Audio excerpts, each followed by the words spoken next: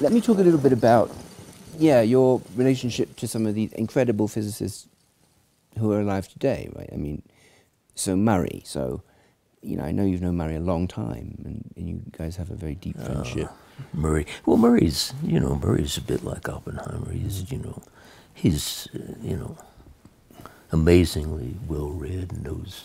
I mean, it's hard to come up with a subject that he doesn't know something interesting about. Yeah.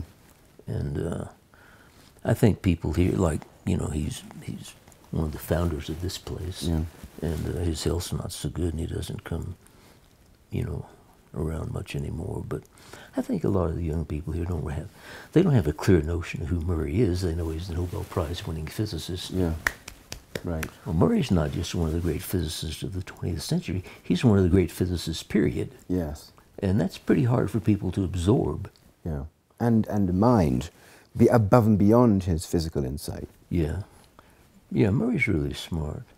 George Zweig is a very good friend of mine. Mm-hmm. He told me one time that Murray was possibly the smartest man he'd ever met. Yeah. And these are two people that Who are are both titans.